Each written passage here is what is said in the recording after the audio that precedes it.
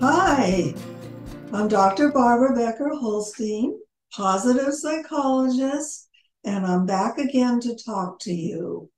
Today, we're going to talk about loneliness.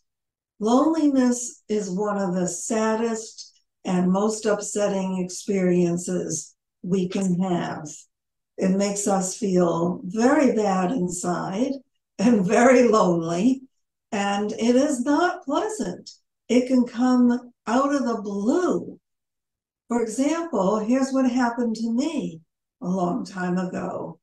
My parents had given me a trip to Europe the end of my junior year of college, and I went with a girlfriend, and we were having a great time.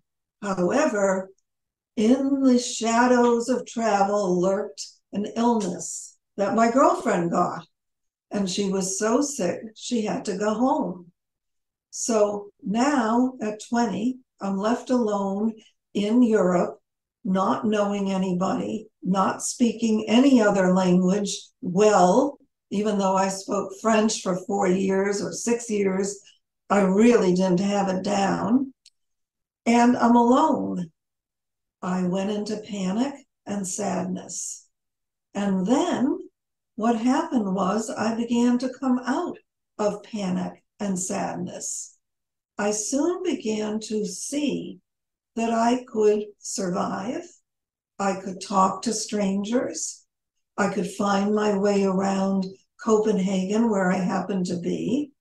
I was literally almost penniless, and I could figure out how to get in touch with a bank that got in touch with another bank that got in touch with my father, who fortunately saved me with some pocket money for the last 3 weeks of the trip, and so on. I got myself to Sweden for a day, having met a fellow somewhere along the way, and we took a boat together and never saw him again in my life, but when he had a great day.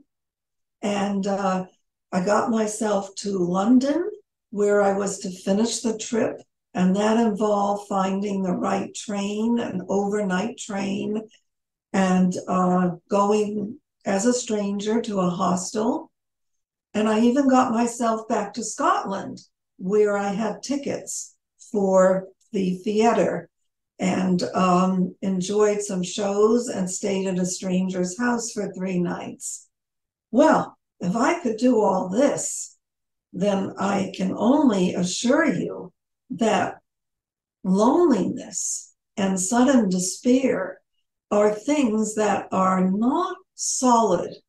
They're like the seven veils. They can be there, and then just as suddenly, one by one, you can rip them off. However, there is another side to this that I want to bring up today, and that is that many, many young women have suffered during the pandemic tremendously from loneliness and disruption of their lives. For many adolescents, school was closed for many, many months, and then there was virtual learning and proms and all sorts of parties and having a first boyfriend, all sorts of things that might have happened just didn't happen. And many young women today are reflecting all of that with some difficulties around anxiety and depression and feeling lonely. I believe as a psychologist, it is our job to help these girls. We don't want to lose a generation of talented young ladies. We can all help. It's not that hard. I'm going to give you some suggestions. These suggestions will help you see how loneliness can just disappear and how easy it is to help someone find her way into a much more fulfilling life that is full of opportunities. Now it's our job, wherever we are and whoever we are, to try to open the gateway for young people to again be filled with optimism and a sense of their future and to see that loneliness is just a fleeting experience that we all have to put up with at times. And here are some suggestions. Stay alert to lift the spirits of young people. No matter what your job or your age or where you live, there can be opportunities, whether it's to donate so that a young person gets a scholarship, whether it's to take some young people out for a meal, whether it's to help at a library in sorting books that they might enjoy, whatever it is, there are opportunities to lift their spirits and help them to move on with their lives rather than to stagnate with difficulties as a result of the pandemic.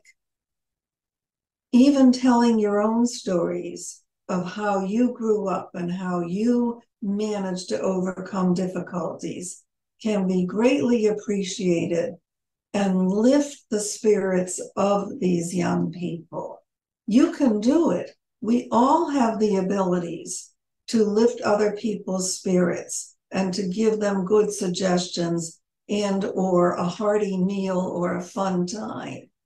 We just have to let go of some of our own inhibitions and realize that we can all be earth angels. We don't have to pass the buck to somebody else.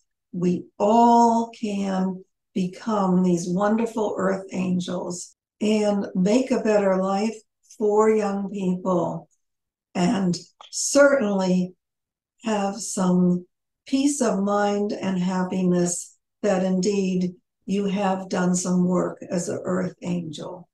I hope you will enjoy it. Bye for now.